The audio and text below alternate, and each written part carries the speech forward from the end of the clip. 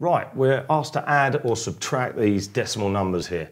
Now, in order for the numbers to be in the right place value, okay, the best way to do this is to make sure that the decimal points are all in a column. All right, so I'm writing all mine in a column like this. Now, I'm going to have a decimal point there, but 19 has no decimal point. Now, if it's a whole number, the decimal point goes at the end, so I'm going to do that like that. And I'm going to fill up any gaps with zeros so I don't get confused. So if I add those up, I get 0 add 3 add 0 gives me 3, 0 add 8 add 9 gives me 17, so I write the 7 there and I carry the 1. Don't forget to put the decimal point underneath in the same column. 1 add 9 add 4 add 6 is 20, so the 0 goes there, the 2 goes there. 2 add 1, nothing there, so that's fine. 30.73 would be the answer to that one.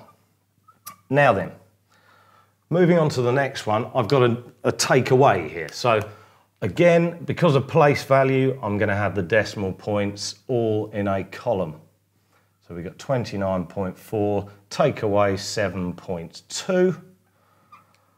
All right, nice and easy, 4 take away 2 is 2. Decimal point goes in there. 9 take away 7 is 2. And 2 take, oh, there's nothing there, so 2 take away 0 is also 2, and we've got 22.2. A little bit tougher over here because we've got 1 decimal place, 2 decimal places. So what we need to do is once again get to ensure that the right place values are in the right place, essentially. We need to get these in a column. Now, we've got nothing there, so once again I'm going to fill up with a 0. Now, 0 take away 4, I don't want to do that. I'm going to have to do some borrowing. So I'll take a 10 from there and that becomes 10 there. All right, 10 take away 4 is 6.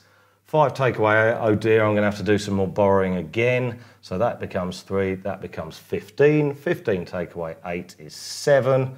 Don't forget the decimal point. 3 take away 3 is 0.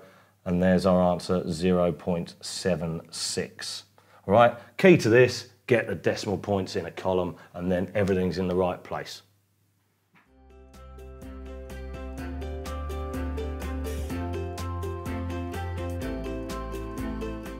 Okay, Mary, so let's have a look at this one. So solve x plus 2x equals 12. So what do you think you do first? Okay, well, I want x on its own, so I would put x equals 12 minus 2x. Okay, so a lot of the time we want to get x by itself, but what we want to do first is get all of these x's together. So can you see anything we can do with this?